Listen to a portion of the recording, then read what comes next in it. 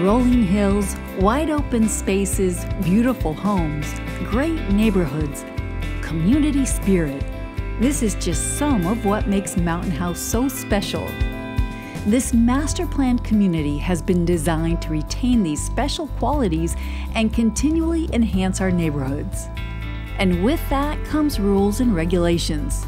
This may seem unnecessary, but they're in place to help us all maintain our property values and our quality of life. And who doesn't like that? So before we make any changes to our property, we first have to get approval from the Mountain House Community Services District, or we could get a fine. So let's look at what some of those infractions are.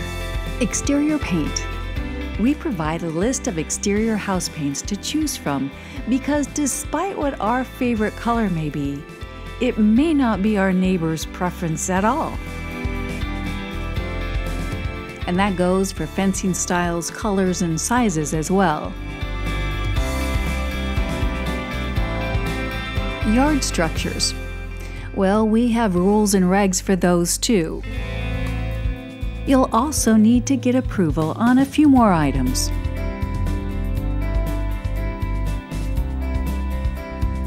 Are you a good neighbor? The Mountain House Community Services District also ensures that we're all keeping up with home and yard maintenance, so keep an eye on unwieldy weeds that pop up. While your landscaping enjoys a good drink, the street isn't the least bit thirsty. Keep your yard free of debris and living room furniture. You've got 24 hours to load and unload your recreational vehicles, but after that, they've got to go. Fines are no fun, but we're all working together to keep our village as nice as possible for everyone. Are you a good neighbor? We all want to be good neighbors, and the Mountain House Community Services District goal is to help us retain a great neighborhood. That's a win for all of us. Are you a good neighbor?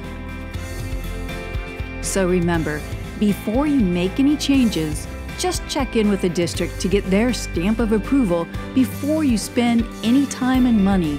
That way you can be sure no one will come by with a fine or a notice to tear out your gorgeous new 3-story front yard water feature.